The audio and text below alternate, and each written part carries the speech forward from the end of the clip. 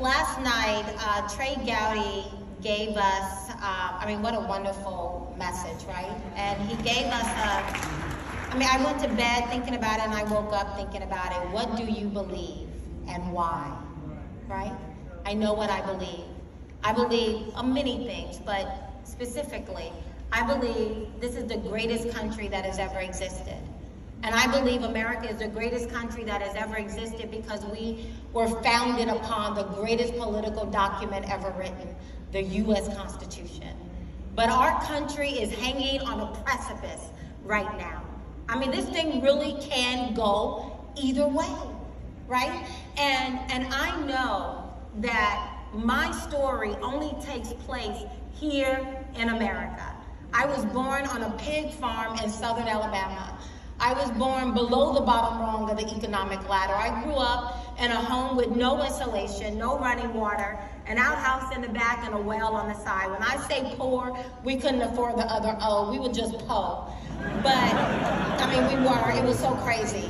My grandmother would ask me to help her in the garden, and I thought she just wanted to spend quality time with me. It wasn't until I grew up that I realized that in part was for our survival. If we wanted beans or greens or potatoes, I know exactly what it is. This country has allowed me to be able to claw my way from underneath the rock and to be able to create a new life for me and my families. My babies have no idea what it feels like to sit in a dark room because my single parent mother cannot pay for both the rent and the light bills.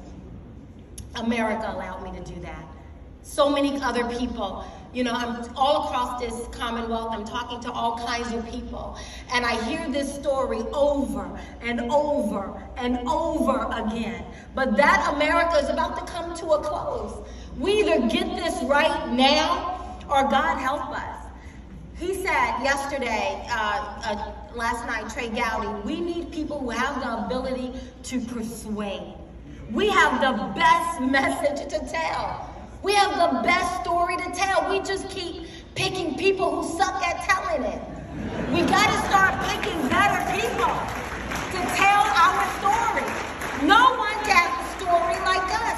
We're not perfect, but there is no one running a close second. When I walk through that door, my very presence neutralizes more than half of Democrats' talking points. That is power in the hands of a Republican Party. Democrats are going to come out with guns blazing. I don't care how much money you have. Right? We keep picking people who are the richest person in the room. Y'all know that doesn't matter, or else we'll be saying, Madam President Hillary Clinton. We need people who will fight for us. Thank you.